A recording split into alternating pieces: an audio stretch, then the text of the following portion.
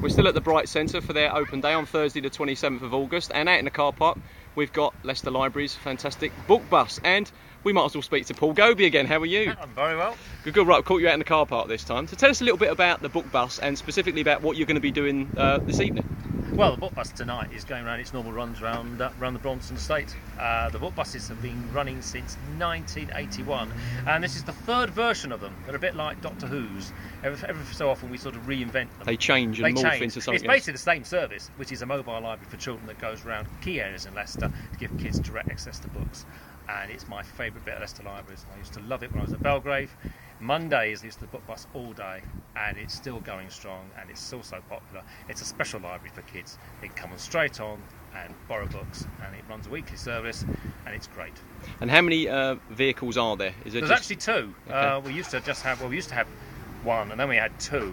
We've got one is just an under 5s Bookbus, which serves children's centres, earlier settings all around the city. Obviously runs sort of 9 And I think to 5 it was times. that one that we photographed at the Mella. Was that right? That's the one that was at the Mella. This one was in having its something with a few repairs are going on to it. This one is the children's Bookbus, which serves children from 0 to up to about 11 years. And there's a timetable. It goes out Monday, Tuesday, Wednesdays, Thursdays.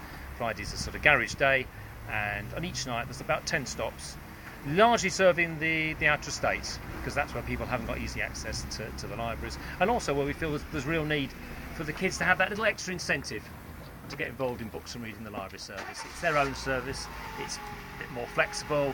You know, the libraries are fun places, but the Bookbus is sort of kids' own special place. Okay, and I understand on your last 2 stops this evening you're being joined by a special guest? We are. The Lord Mayor's coming out to see us. He's been visiting a few libraries, and he let us know that he wanted to come out on the Bookbus. He actually came on it when the play day was held down at the Town Hall Square. That's right, which is when I think the last time we caught up with some of your colleagues in there. But he wants to see what the Bookbus does, if you like, every other day when he actually goes out and loads the books to the kids. So we're going to have him down for a couple of stops at the end of the evening.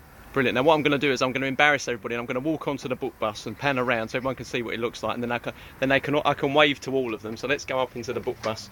So if anyone hasn't seen it before, it's got some seating areas and all the bookshelves built in, and I'm going to turn around and I'm going to finish the video with everybody waving. There we go. Linda, big wave. Thanks, guys.